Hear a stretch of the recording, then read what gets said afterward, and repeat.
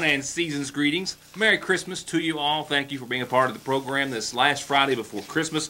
A great deal of news to cover. I know I say that quite often, but here as of late, it's a pace that I don't know is sustainable all the time, but working very hard to bring you as much news as possible. And tonight we'll do so with coverage of the Johnson County Fiscal Court meeting earlier this week, the Paintsville City Council meeting earlier this week, of course, pre-indictment for Mayor Bob Porter. More on the folks who were still outstanding in some blowing flurries and snow earlier today in front of the Johnson County Board of Education. An update there. They're putting out a few calls to some specific people to help in their cause, and even on our state's highest level. Some basketball updates. I know I haven't taken any games as of yet. With all the news happening here as of late, and keeping up with, or trying to at least, Andrew's ball game, his middle school tournament tonight. Oh, by the way, a reason I'm taping this show very early and out the door at 4:30.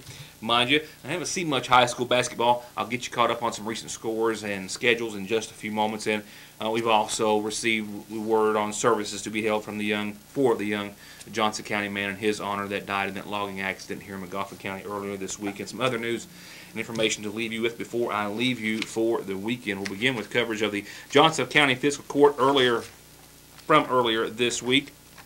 It was definitely a good news, bad news situation. I think as far as the financial aspects, the bad news perhaps outweighed that of the good. There was some good news, however, and it came via initially $200,000 in state road aid funds. While much of the financial discussion that took place in the regular session meeting was not of a positive note, whether it be talking about the tightening of budgets for the clerk's office, where they had managed to cut back about $102,000 in expenditures in the county clerk's office, or the sheriff's department, which was also operating on a similar budget as to last year in an effort to save money for the county. There was some good news that came in the form of a couple of announcements. One, that the fiscal court had requested that the state might be able to help them with the purchase of some much-needed equipment for the road department, and they actually stepped up with about $75,000, of which they purchased 2 new snow plows with salt spreaders and a 3rd fleet vehicle that the judge said they were forever grateful for. He also said that a Hail Mary, so to speak, that they threw just moments before the Beshear administration left office turned out to pay off with more than $200,000 in assistance to help fix Johnson County roads.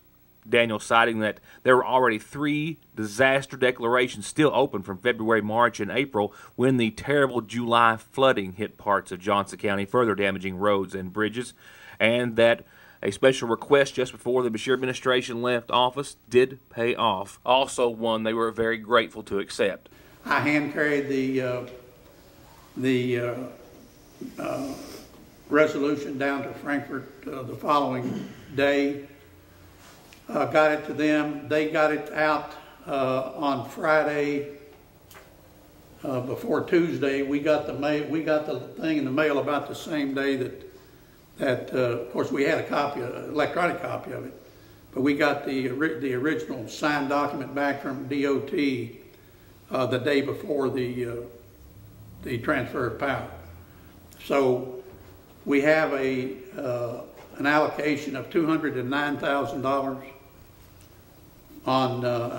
from the governor's budget, his personal discretionary funds, that was payable through the DOT. We're extremely happy that they were able to do that. We certainly thank Secretary Hancock at the cabinet, and certainly thank Governor Beshear for remembering that we had made those requests, and for being able to try to do something at the last hour, and we do appreciate that.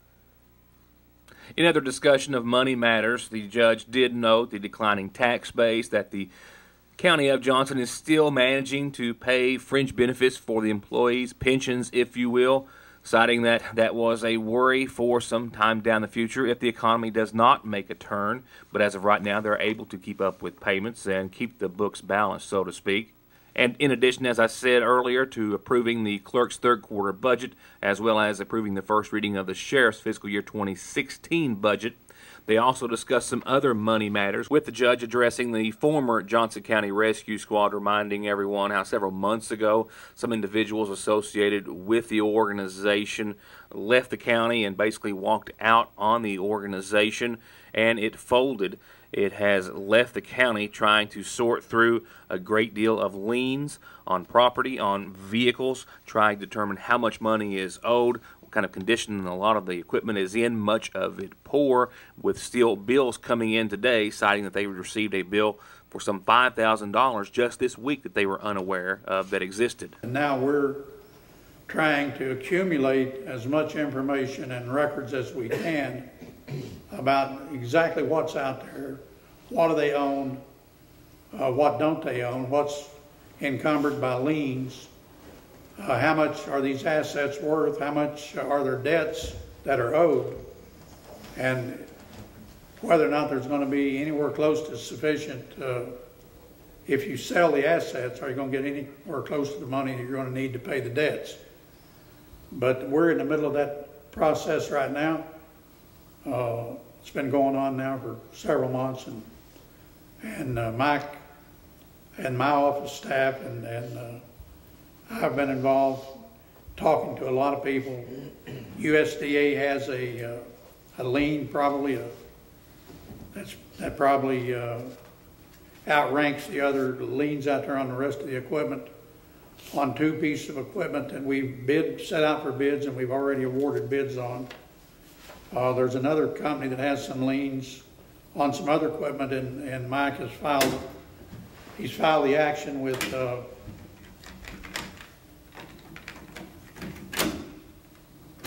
he's filed action with the court to have those people claim the property that they have under lien, and then we're trying to dispose of everything else. So that's about what I learned yesterday that Paintsville Mayor Bob Porter, as well as former utilities manager Larry Harold, are both under federal indictment.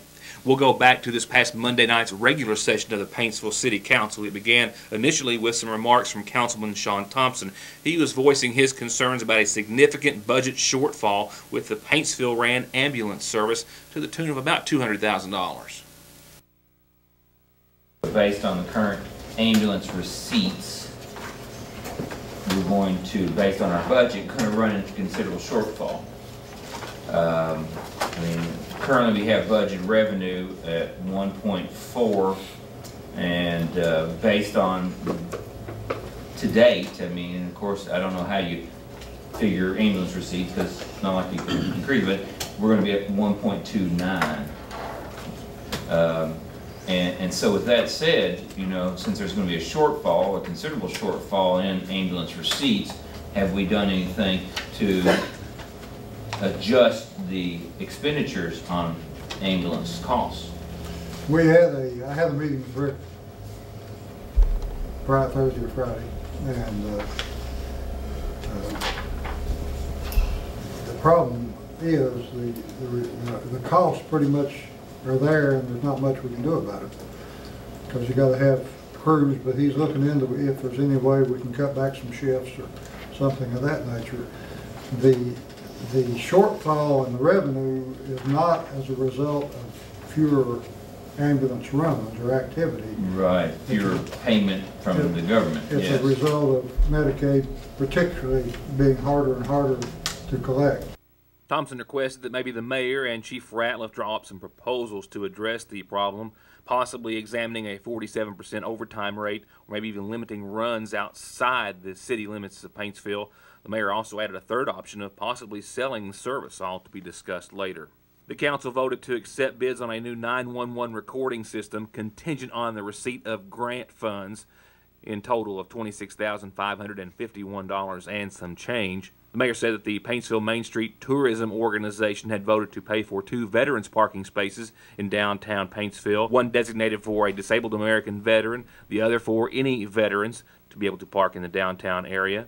And lastly is a special recognition of the Paintsville City Police Officer of the Year. Each year, Chief Holbrook requests that his department submits names to him for an individual amongst their ranks to be recognized. However, this year, they turn the tables on the chief, so to speak. At this time, I'd like to present our Police Officer of the Year, and I am very proud to present Chief Bill Holbrook with the Police Officer of the Year Award.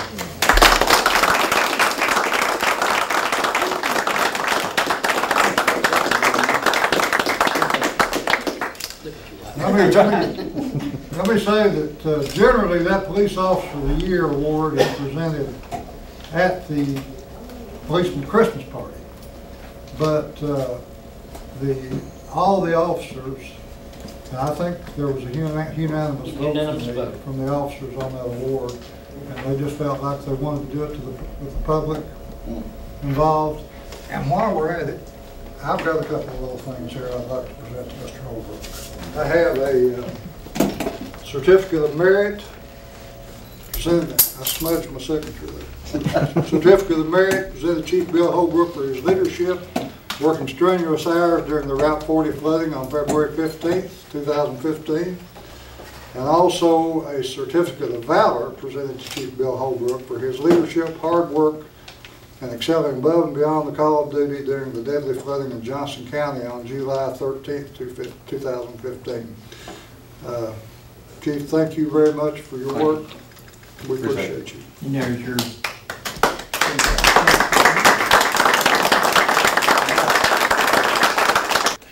We've got a good department. We've come a long way. We have moved to the new place on Main Street. We've outfitted the fleet with 3 brand new cars from drug seizures. The officers, everyone, have a brand new ballistic vest thanks to a grant from Regina's RDA grant, I believe. LEPP. LEPP. We're growing, but we're going to continue to grow, and we're going to protect our community. And I thank my officers for this, as we've added everybody, Nick Taylor, we've added Brad Caldwell, and Zach Stapleton is still in the academy, scheduled to graduate in February. Bull feller's been there since August. So it's a 23-week academy now, so that will put our department at the full complement of 10. And I thank my officers for this. I'll accept this on behalf of you, because without you, I am nothing. I thank you for allowing me to be in this position, and I appreciate the hard work and dedication you provide to this city. So thank you. Thank you, everybody. Wrapping up this report by going back to the mayor's situation, there is still no official date right now that we are aware of for he and Larry Harold to appear in court for misappropriating federal property, which carries a maximum penalty of 10 years, as well as giving false statements to the federal agents involved in the investigation, which carries a maximum penalty of 5 years, the latter charge of which Harold is also facing.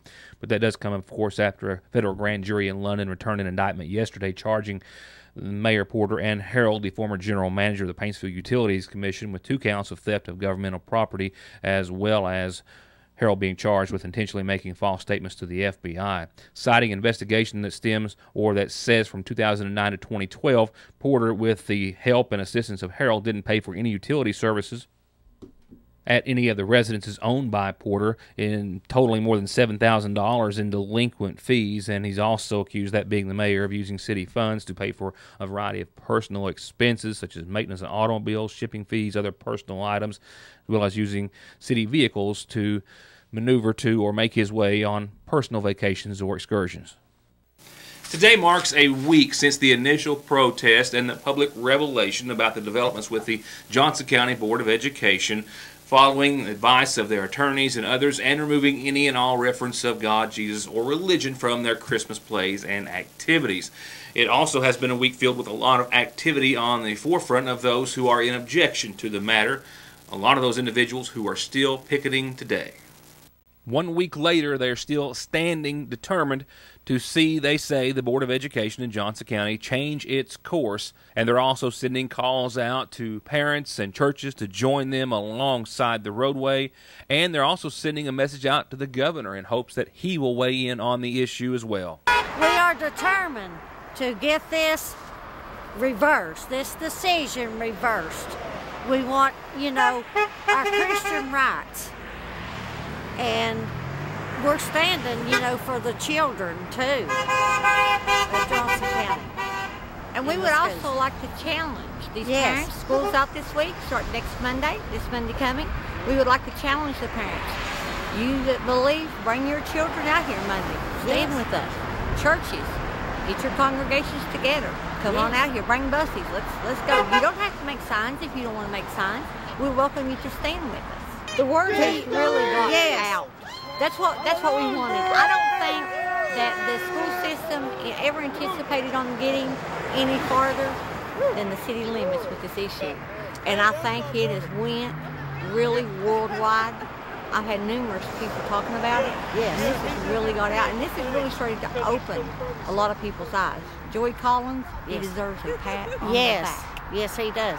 The ladies are certainly right about it garnering national attention, including an appearance by a Johnson County father and his daughter on Fox News this morning. Sure, Charlie Brown, I can tell you what Christmas is all about.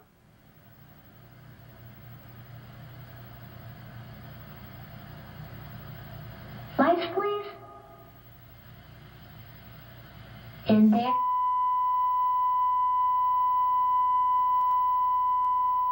They're referring to Joey Collins, who we featured on this program last Friday, who, alongside with his daughter, Andrea, appeared on the Fox News Network this morning. Andrea, a W.R. Castle Elementary student, where the issue first arose, she said, brought about by the father of a kindergarten student.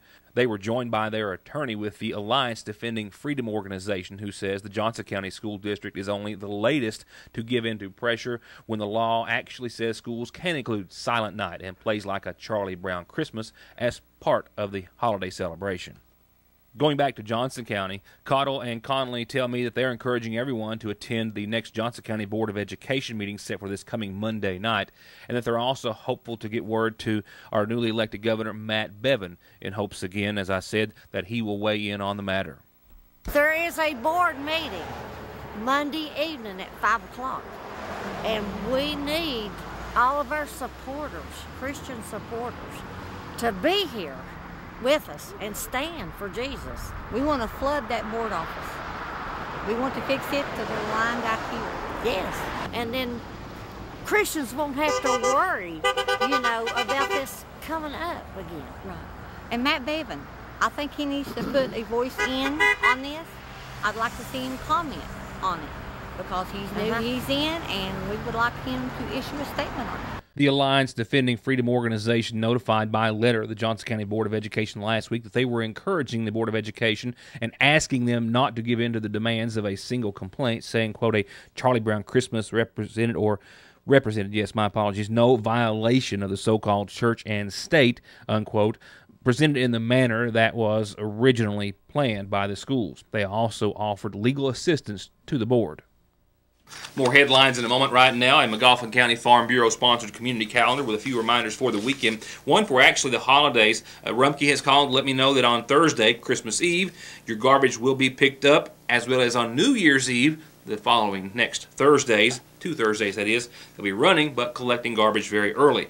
No service on Christmas Day or New Year's Day, but they'll be running on Saturday over the weekend to collect your garbage. I'll remind you of that next week. Just wanted to get that out there tonight.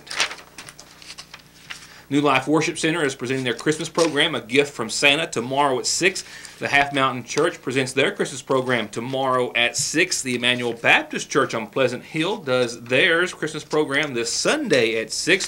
From the Stinson United Baptist Church, they're having church services this Sunday morning at 11, a lunch following, and they're having their Christmas fellowship program as well.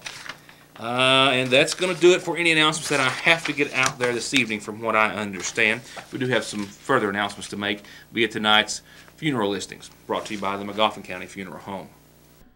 A reminder that services are going to be held tomorrow morning at 11 in honor of 88-year-old Inez Stepp Montgomery of Sagersville, who passed away on Wednesday of this week, preceded in death by her husband, Ramey. She's survived by sons Manuel and Billy Jack and John C.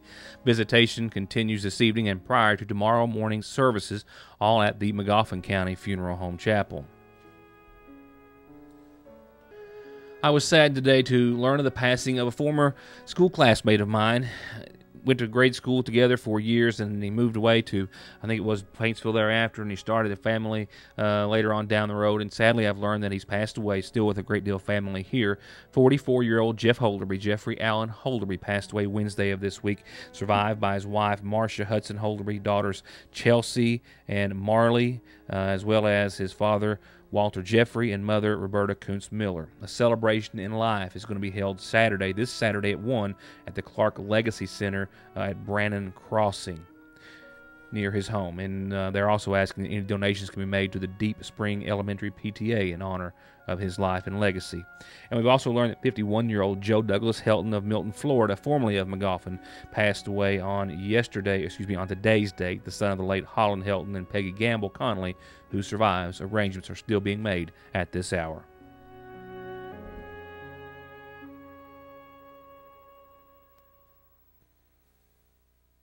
One announcement we didn't make for the following coverage is that of the funeral services, which have been set in honor of a young Johnson County man who tragically lost his life so terribly early in a logging accident here in Magoffin County just earlier this week. 26-year-old Derek Matthew Hanna is going to be laid to rest this Sunday at 2 o'clock in the Staffordsville Free Will Baptist Church on Little Mud Lick Road in Staffordsville. Visitation began this afternoon at 4 and will continue all day tomorrow and until time of services on Sunday, once again at the Staffordsville Free Will Baptist Church. He passed away, of course, Wednesday, as we told you earlier in the week, after being involved in a fatal logging accident on 460. He's survived by his wife, Lauren Meek Hanna, son Aiden Michael Hanna, and they were also expecting a second child. He's also survived by his parents, Daryl and Nancy Bush Hanna of Staffordsville, and a twin brother, Eric of Staffordsville, as well as two sisters, Kayla Hanna Burkett of Stambo and Ashley Hanna of Staffordsville, as well as a host of family and friends who will miss him dearly. Funeral services once again to be held this Sunday at 2 in his honor. And I know I had planned on having some basketball scores and schedules for you, but I'm running late, missing Andrew's game, and I'm also running late on time with a lot of information to squeeze in. Let me just real quickly tell you, the Johnson Central Golden Eagles, the boys play tomorrow night on the road at Boyle County. As for the Lady Eagles, they're playing tonight, hosting Prestonsburg at home. That'll be an exciting game. As for the Magoffin County Hornets, the boys, they are at Prestonsburg tonight in the High-Tech Signs Graphics Holiday Classic. They're playing Prestonsburg. As for the Lady Hornets, they'll be in action tomorrow night. To be announced. It is this holiday season. It's also, of course, tournament season as well. A lot of classics and tournaments being held throughout the holidays. The Lady Hornets will be playing in one. Morgan County for the boys, they are in action not for a few days, not actually until Monday of next week in the Sauger Holiday Classic. The Lady Cougars will next be in action tonight. They're hosting Rose Hill Christian. Paintsville Tigers, they are tonight at Round County in the Kentucky Bank Challenge, taking on Powell County. The Lady Tigers, they are on the road tonight, taking on Pike Central. Your weather forecast is the final point of business tonight, and well, it feels like Christmas out there today. I'm looking outside at the security monitor, seeing a few flakes or two, just a little light precipitation. Made it feel like Christmas finally. But it's not going to be that way next week when Christmas is actually here. Low of 25 tonight, partly cloudy. I'll look for a few flurries and some west winds whipping up 10 to maybe 17, 18 miles per hour at time tonight. It's definitely going to have a wind chill factor to it. Turning to your Saturday, sunny and 41. West wind around 9 miles per hour tomorrow. Back down to the mid-20s tomorrow night under clear skies. As for the latter half of the the weekend before the holiday and Christmas, sunny and 52, warming on your Sunday with mostly cloudy skies late and a low of 42 Sunday night. Those clouds late Sunday are in lieu of a whole lot of showers possibly next week. It's going to be wet leading up to, maybe through Christmas. 57 and showers in the forecast. On your Monday, Tuesday, a 50% chance of showers and 61. Showers likely, maybe some thunderstorms. Wednesday, 66. And I've got a 50% chance of showers, mostly cloudy, and 65 on Christmas Eve. And I hate that. Now, Flash is going to wrap up the last full week of programming before Christmas. I hope you have at least time to maybe sit and think about the time you don't have this holiday weekend. Indeed, Christmas is upon us. We're hoping so much that you have a safe, wonderful weekend ahead of the holidays. We'll be back for, of course, some programming through Wednesday of next week. And as always, it will be news just like tonight and every other night where you'll find something that you just can't literally see or find anywhere else but here on Your News Today. Thank you so much for being a part of our show. Have a wonderful night and an even better weekend. Thanks for watching.